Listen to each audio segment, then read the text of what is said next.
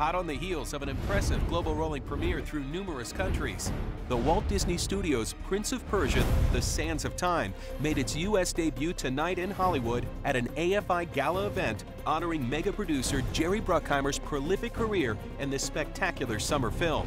The movie tells the story of a rogue prince played by Jake Gyllenhaal and a mysterious princess played by Gemma Arterton, who face dark forces to protect an ancient dagger, a dagger whose time-twisting powers threaten the world.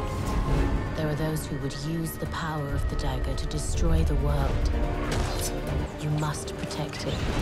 Screaming fans lined Hollywood Boulevard to greet Bruckheimer and the stars of the film as they walked the red carpet on their way to the historic Grauman's Chinese Theater.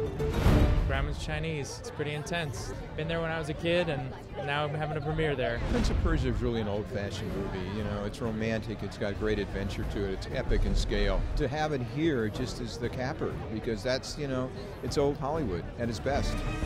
It's time.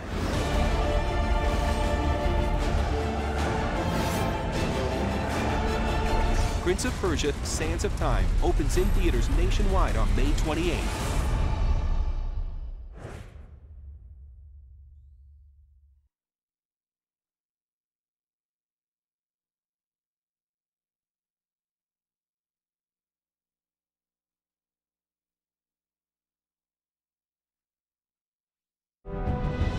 Today in Hollywood, mega producer Jerry Bruckheimer joined some of the greatest Hollywood legends of all time as he immortalized his hand and footprints outside the historic Grauman's Chinese Theater at a star-studded ceremony celebrating his impressive body of work.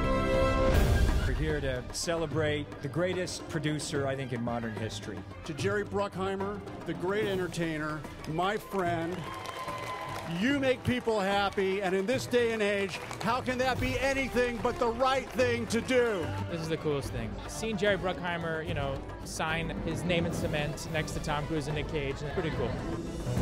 At an American Film Institute benefit, stars from Bruckheimer's epic successes introduced action classics such as Beverly Hills Cop, Armageddon, Top Gun, National Treasure, and Pirates of the Caribbean.